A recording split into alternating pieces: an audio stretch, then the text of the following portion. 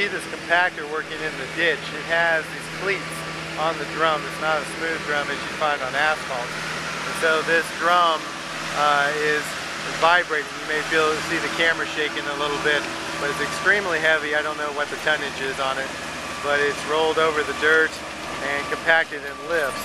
So we have a small amount of dirt that we're walking in.